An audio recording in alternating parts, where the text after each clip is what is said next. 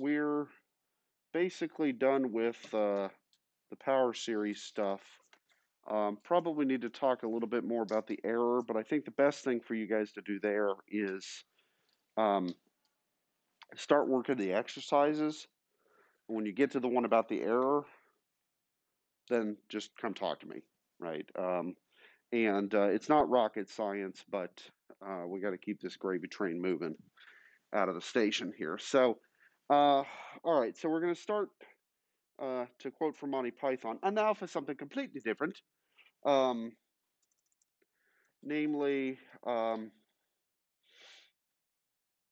parametric equations. So this is a new chapter. The other thing is, so does anybody have their book with them handy? Okay.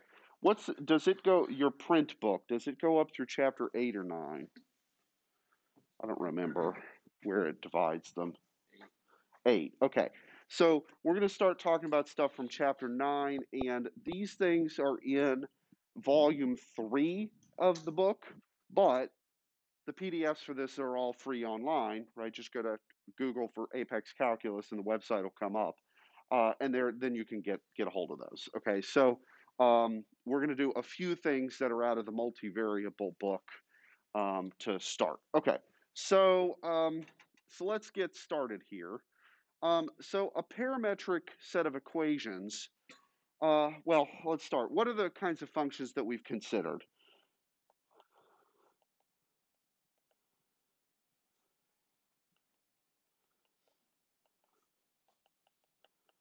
Right? We've considered something where you take an x-coordinate, you shove it into a function, it spits out a number, you call that the y-coordinate, and we can graph these things. Okay? What we're going to do now is suppose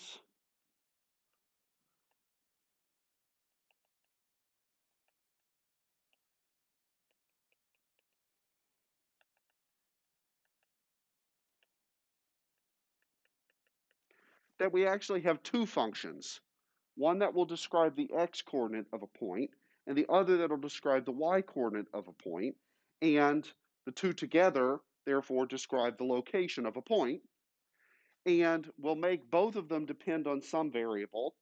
How about t? Okay, it doesn't really matter.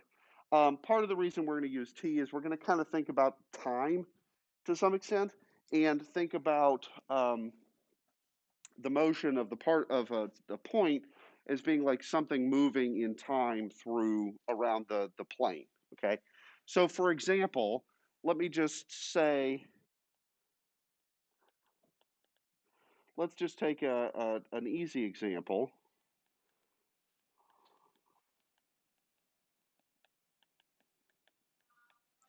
Cos t comma sine t. Okay, so we'll make the x-coordinate depend on the cosine of the t, and the y-coordinate depend on the sine of the t. And great. Okay, so how do I graph this thing? Well, think back to like when you guys first learned how to graph functions back in algebra class. How did you do it? Well, it's a very, like way back. Well, okay, if it was a straight line, you could do something like that, but maybe slightly, like, let's say you didn't know it was a line, it was just some function. You made a t-chart, right? And you made a t-chart where you said, okay, um, I have x values, and I'll put f of x values there, and let's say f was 1, you plugged it in, you got whatever, and then you started drawing points, and then you sort of connected the dots by making it look decent, right? So you guys remember that? All right, so we're going to do the same thing, except our t-chart's going to have 3 columns instead of 2. That's all, okay? So, because I've got t, I've got x of t, and I've got y of t.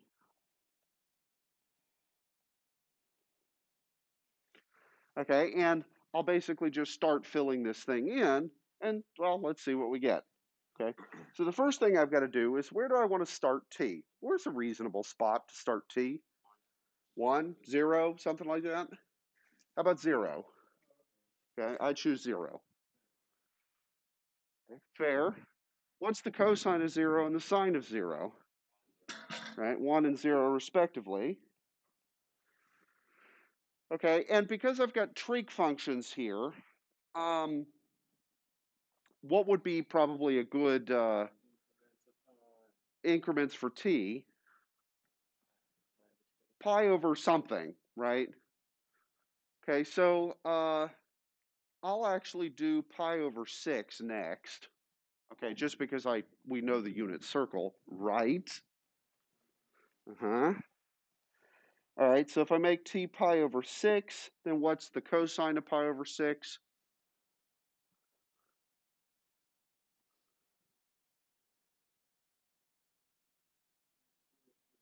Thank you.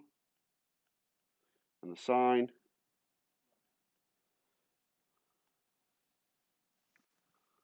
And pi over 4, call.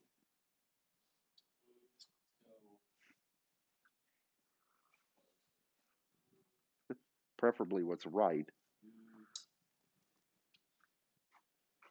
What's the sine and cosine of pi over 4? You don't know?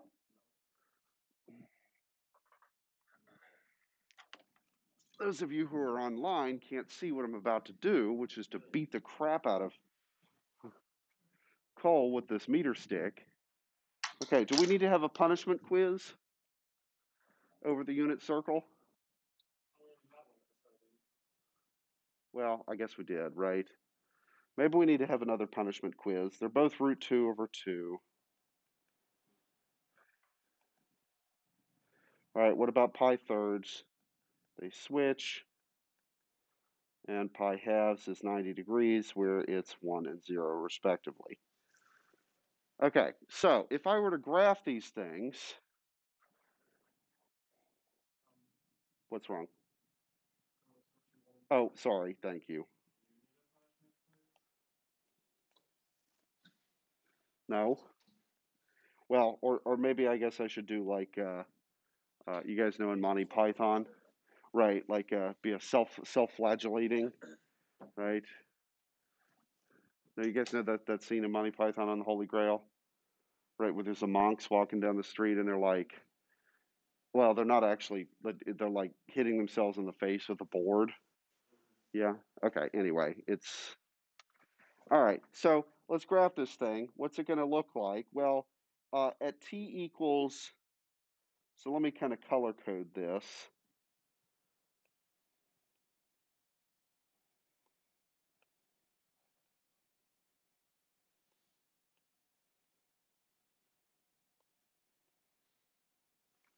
Okay. So where is the red dot would be here. And then I'll go ahead and do the blue dot next would be here. And you guys kind of guess what the curve is in between, given what the equations I picked were? Probably a circle, right? All right. So where's the orange dot going to be? It's at root 3 over 2 comma half. That'd be like here. The yellow one is here. I know that's a little hard to see. And then what's the next color? Green here. Okay, and so if I connect the dots, what do I get? Part of a circle, right? And I've only gotten part of it because I only did 0 to pi halves on t. But if I had continued this t-chart game to say do the next value, the next special angle, which would be 7 pi over 6, or sorry, not 7 pi over 6, 5 pi over 6. No, 4 pi over, no, blah, blah, blah. Okay, I'm sorry. What is pi halves plus pi sixth? 3, 6, 4 pi over 6, 2 pi thirds. Okay, what would that next one have been? It would have been like the green dot just reflected over the y-axis, and I would have been drawing the part of the circle that's in quadrant 2, and then 3, and then 4. Okay, so I'm tracing a circle here. Which direction am I tracing it for increasing values of t? I'm going counterclockwise, starting on the x-axis because that's just the way we set up the trig functions. Okay, good? Yes? Okay, so I get a circle, but the benefit of thinking of this in terms of as a dependence on t is that I kind of have a directionality associated with it, right? So this thing is tracing for increasing values of t, it's tracing the circle in a counterclockwise direction. Could I reverse the direction? Sure, but I'd have to modify the equations to do that. Okay, and could I make it start at the top and go clockwise? You know, like an actual clock does. Yeah, I just have to mess with the equations a little bit. Okay, but I could do that. Okay, so does this kind of make sense? All right, now how can I prove that this thing is a circle? By the way, other than you guys seem pretty convinced it's a circle, but how do I know it's a circle? What would happen if I took x squared plus y squared? I'd get cosine squared t plus sine squared of t. And what is that? That's 1.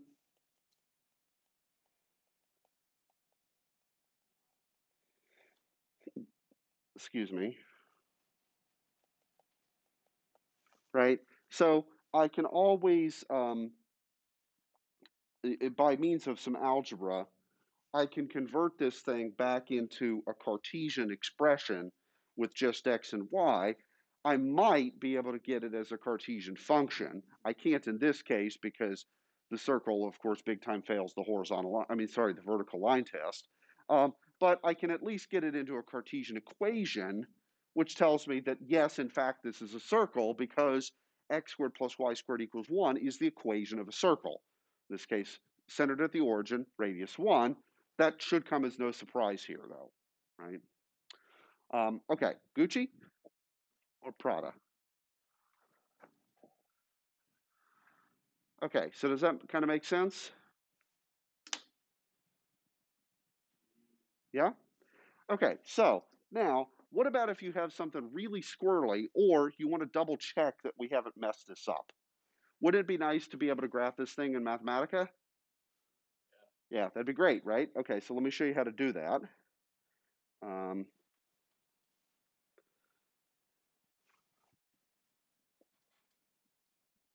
Where's my Mathematica button? There it is. Okay, this needs to go to Mathematica. Yeah, okay. And blow it up. Okay, so here's how we're going to do this in Mathematica. So the first thing I'm going to do is I'm going to define a function. Okay, you probably shouldn't do x of t. Let me do capital X of t. And the reason is because I don't want to, if I use little x as the name of a function, then anytime I use little x as a variable, it's going to be all kinds of jacked up. Okay, because the little x can only represent one thing at a time. So I'm going to use capitals here just to avoid that problem. All right, and x was cosine, y was sine. Oops. And then I'm going to define a function p of t for parameterization. It's going to be x of t and y of t in a set of curly braces with a comma in between. Okay, so what this means is that p of t for a value of t gives a point. Okay, it gives a vector with x coordinate given by x of t and y coordinate given by y of t. Okay, and then I just want to plot that thing. Okay, so I'm going to do parametric plot of p of t is the thing I want to graph for t from, say, 0 to pi over 2. Okay, and what do we get? We get the quarter circle like we had before. Okay, what about if I want to draw this for more values of t? Well, I did t from 0 to pi halves, but of course we could certainly increase the range. So If I did it from, say, 0 to 2 pi, what am I going to get? The entire circle, and that makes sense, right? Okay, good. So this is another way to do graphing. So what we've used here is the parametric plot command, where you give it a function that has an x-coordinate function and a y-coordinate function, and then the range of t, or whatever you call that parameter, and then there you go, right? Now, what about if I did this t from 0 to 4 pi? Well, what?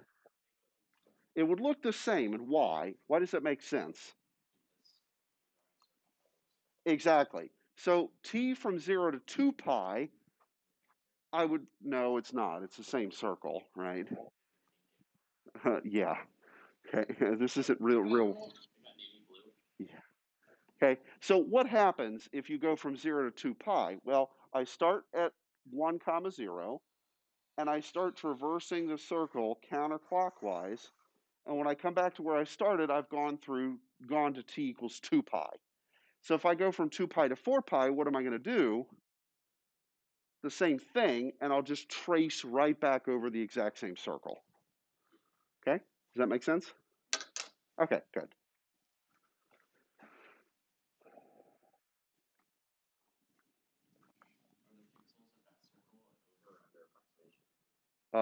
On the computer, uh, it varies based on where you are, right? Because it has to do rounding to get it onto a screen, right? So sometimes it's going to be a little over and sometimes a little under. But, right, what you are seeing on the screen there is a mere shadow of the immortal form that is circleness, right? Have you not read any Plato? Plato? Uh,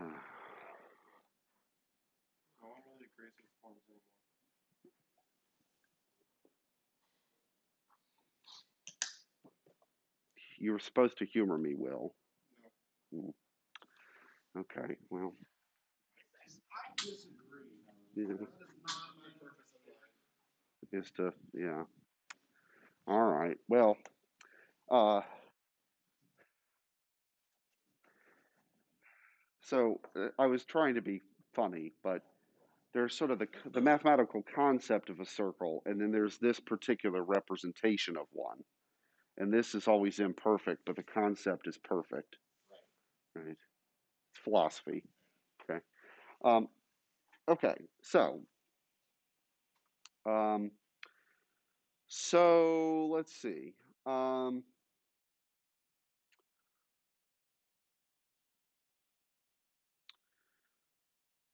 what I want to do next is I want to talk about a very particular form of parametric stuff. Okay. And namely, so let me make a really crude picture, or crudely drawn. It's not going to be crude content.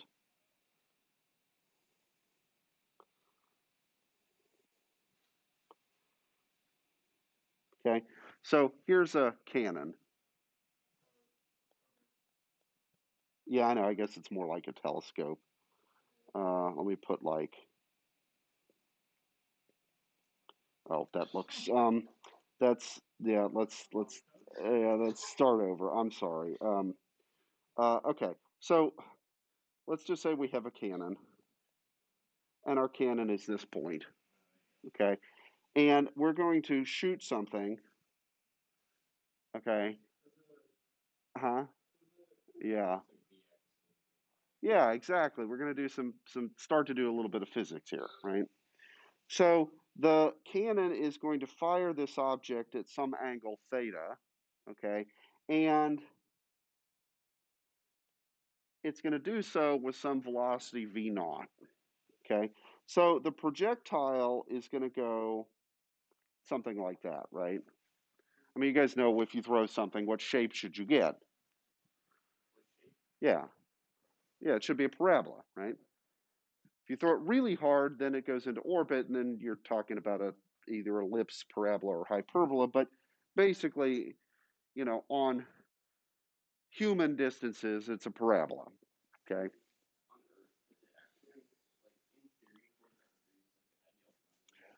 To for the distance to be maximized, yes. It depends on how fast the thing's going. Yeah, assume a spherical cow, and we're doing this in a vacuum. Yeah. Well, okay, this would be like, say, on Apollo 15 or 14. Which one was it that? So one of the guys smuggled a golf club and a golf ball up to the moon, and then he hit the golf ball, and of course it, you know, right? Well, there's all kinds of hijinks that, I mean, if you're going all the way to the freaking moon, right? If you can get it on board, once you're in space, what are they going to do to you, right? So, anyway, so we fire the cannon, we throw a ball, whatever, right? There's going to be some initial velocity, and the the angle that we throw it at. If we want to maximize the range, the distance that this thing gets down range from where we throw it, then Cole's right, 45 degrees does do that optimum. And in fact, eventually we'll be able to prove that. Okay.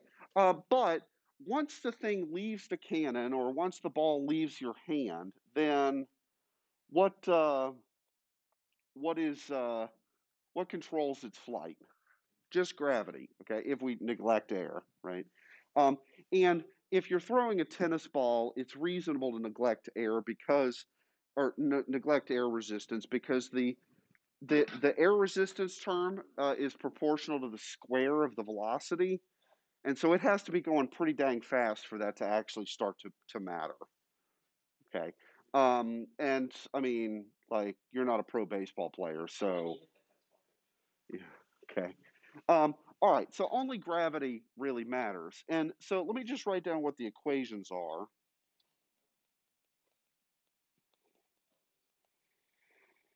Um,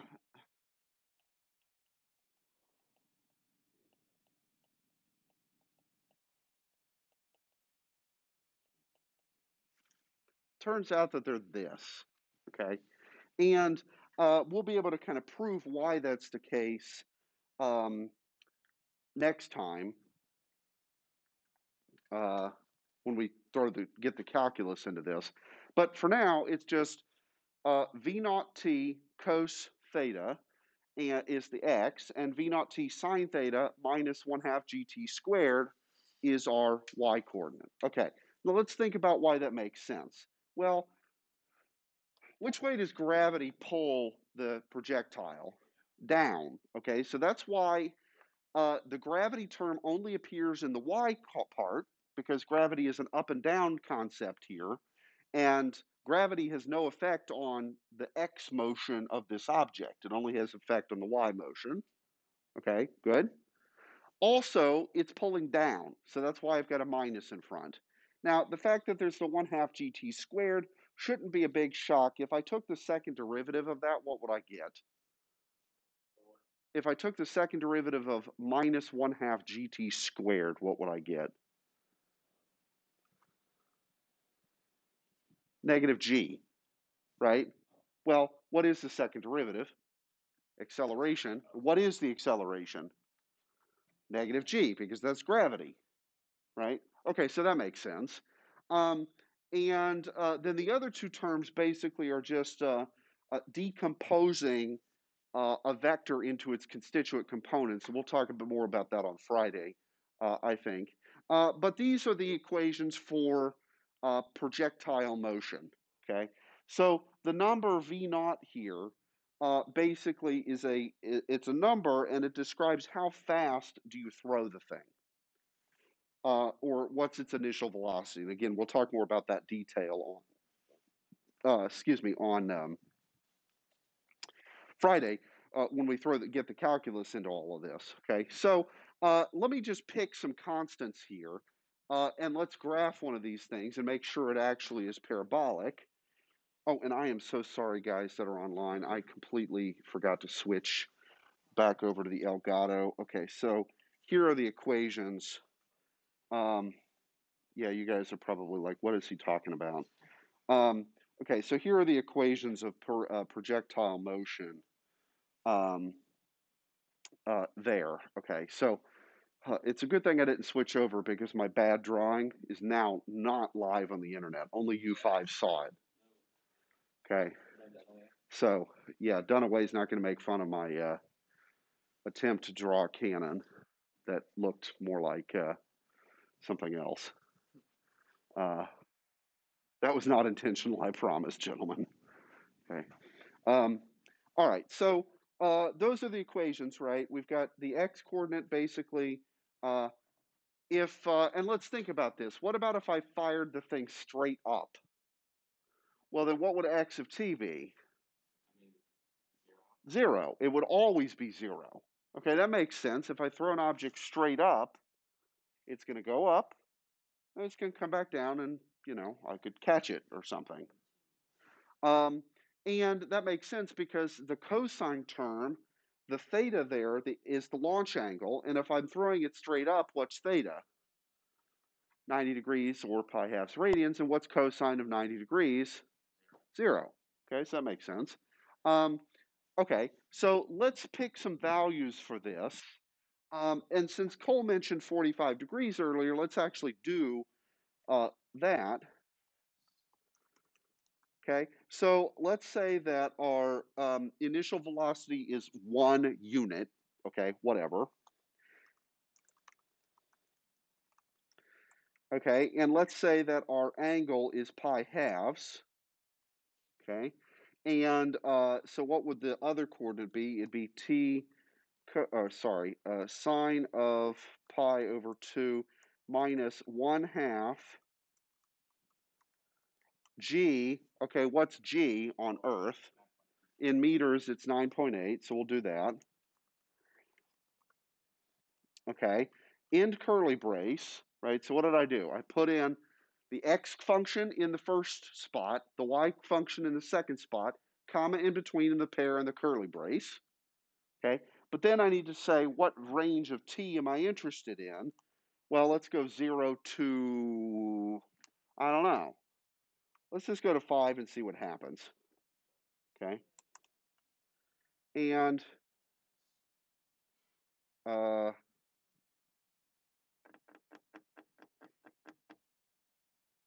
um,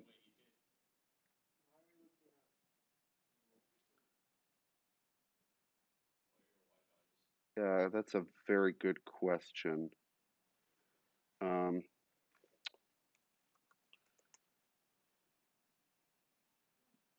that's interesting.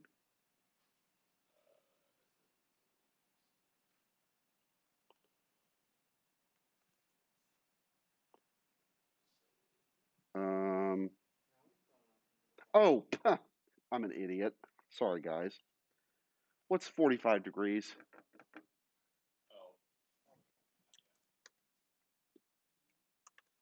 So I just graphed what it would look like if we threw it straight up. Well, big shock, right? It's going to be straight. Okay, let's try this again. Okay. So it does look terrible. Okay, and the reason it looks terrible is because um so let me slow down, rescale our units a little bit. Okay, that looks also terrible. So let me do this.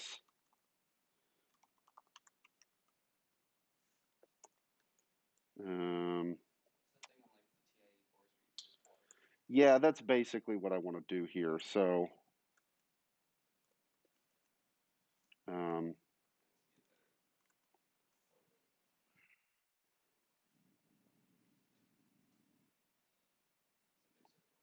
well, it's not a circle; it's a parabola. Okay, so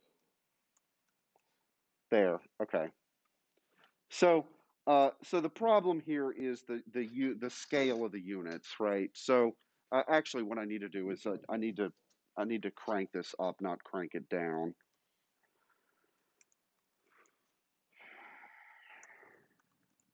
There we go. That's better.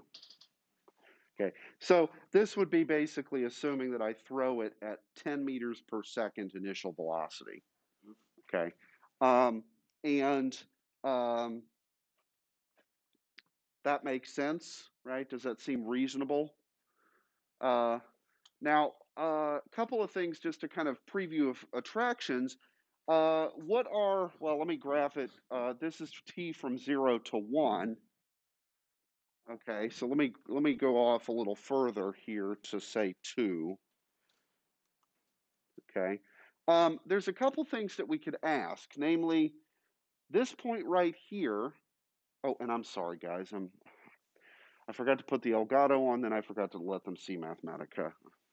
You guys online, I'm so sorry. They'll hire anybody to teach around here. Huh? Yeah, several of them are across the globe, so they don't really have that option. So, okay, so what could we be interested in? Well, Cole picked 45 degrees because he thinks it maximizes the range, namely, and it does, right? That is true if you neglect wind resistance, obviously. And so, what's the range here? Looks like it's just a little bit bigger than 10 meters, roughly. Okay, so how could we find that point?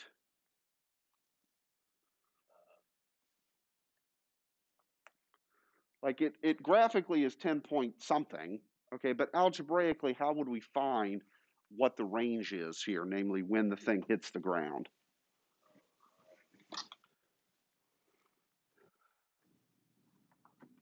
What do we need to do? Well, hitting the ground is equivalent to what? When y equals 0, okay? So take y equals 0 there, or sorry, the y coordinate, which is 10t times what's sine of pi 4? Root 2 over 2, right? So replace that. So set the y coordinate equal to 0 and solve that for t, please. Okay, so do that.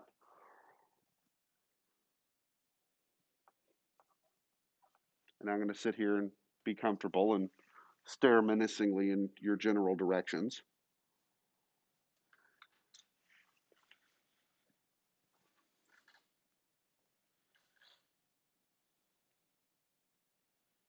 That was weird. Okay, so you've got the particular y coordinate here.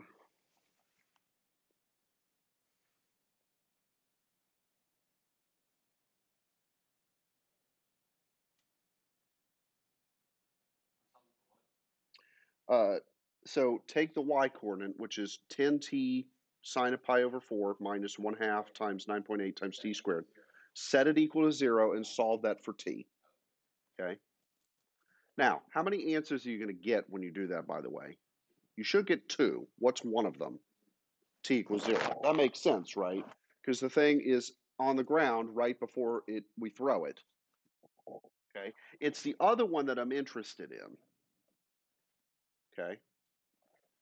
So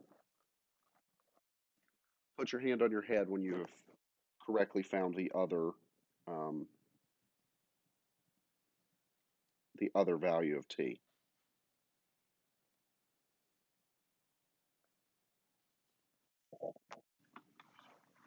Or actually, you know what we're going to do? This is something we did a lot with the calculus class last year, and it worked really, really well.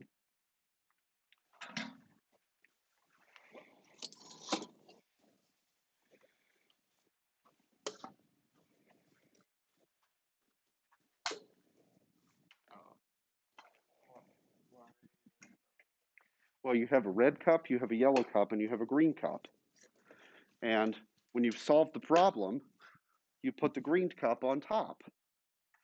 When you're working, you put the yellow cup on top.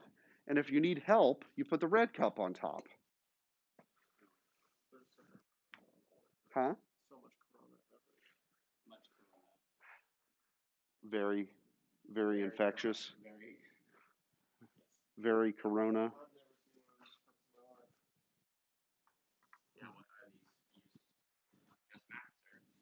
Well, no, they're conditioned cups, right? So If you need help, put up the red cup. If you're working and need to be left alone, you put up the yellow cup. And if you've finished and you're good, you put up the green cup. Right? And then I can scan across the room and see how everybody's doing based on what cup is on top.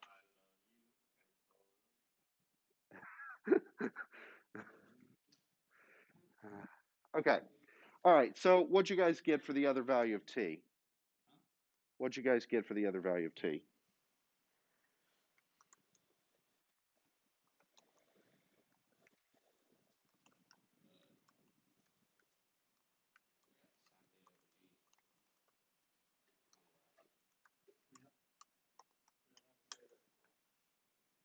We have a specific theta because we plugged in.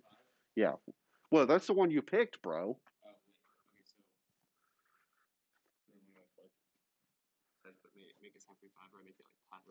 Pi over 4 or 45, right? Because you're taking the sine or cosine of it.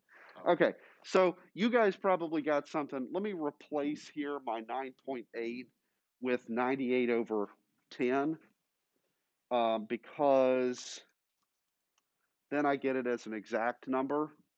50 square root of 2 over 49. Does that look familiar? Yeah, algebraically? We'll do it after class. Okay, but you get the idea, right? You were just solving a quadratic equation. There are two answers. One of them, t equals 0, is the obvious answer. And the other one, okay, yeah, 50 root 2 over 49. It's a little messy, but meh, whatever. You get the idea, right? Good? Okay, and numerically, what is 50 root 2 over 49? 1.4438308, blah, blah, blah. Okay, so how long does it take for the thing to hit the ground?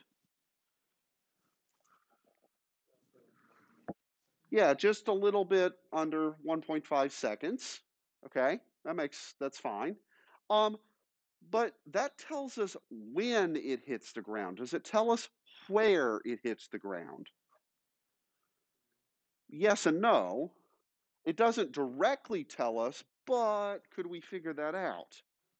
Okay, so if I know that t equals 50 root 2 over 49 is when it hits the ground, how do I find out the location? What do I need to do with that value of t? I need to substitute it in to which equation? I need to substitute it in for t in the x-coordinate. Okay. Now, what would happen if I substituted it into t for the y-coordinate? What should I get? Yeah? Because that's how we found that t in the first place, right? We know that the height is 0 when it hits the ground. That's the definition of the ground. Okay, it's the x-coordinate that we actually are interested in. Okay, so plug 50 root 2 over 49 in for t in your cosine thing there. And what should we get? Well, it'd be 10 times 50 square root of 2 over 49 times square root of 2 over 2, which is 500 over 49. And as a number, that's 10.20. Does that seem reasonable based on our graph? Yeah, so just slightly over 10 meters, assuming that this is all in meters. Okay, does that make sense? Yeah?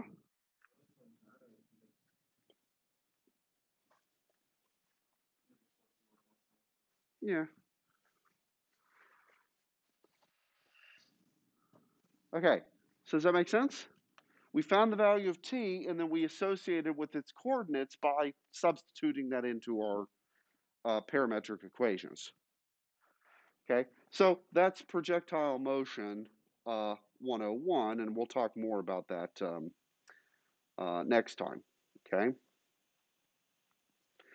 Okay, now in this case, so where are we going with this? Well, because we're talking basically physicsy sort of stuff, right? Projectile motion doesn't have to be projectile motion, but with the projectile motion, certainly makes sense to talk about this. Could I ask what the velocity of the ball is? Okay, well, yeah. But could you answer the question? Or do you think we could conceive of how to answer the question if we do a little bit of work? Okay. Yeah, I could change up the equations, right? So this doesn't have to be a projectile, but the point I want to make is um, this is a calculus class, right? We want to ask calculus class questions about parametric functions. What are the calculus questions that we might want to ask? Yeah, Jack? What's the derivative mean? Okay, and how do we compute it? Okay, arc length is definitely something we could ask about and therefore compute. And that one's fun because it relates both an integral and derivatives, right? Because how do you get the arc length in Cartesian stuff? It was what? Square root of 1 plus f prime squared, and then you integrated that thing, right? So it was both an integral and a derivative kind of mixed together. Yeah? Okay, so we could ask, what is the velocity of this thing? Or what's the derivative mean in this case? Now, we should be a little careful here because if I ask, what is the derivative? On Monday, what would you have said? The derivative is what?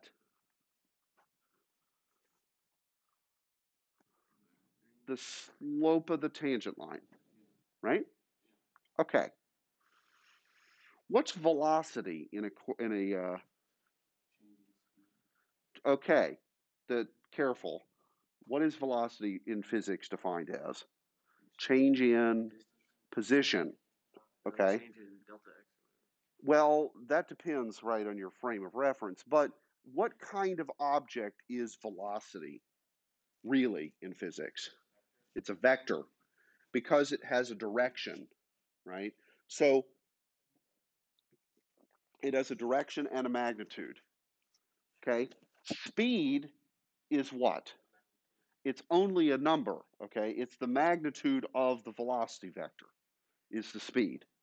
Those are not the same kind of object. One is a number, the other's a vector. Okay, so let me tell you one of my favorite jokes. What do you get when you cross a mountain climber with a tsetse fly?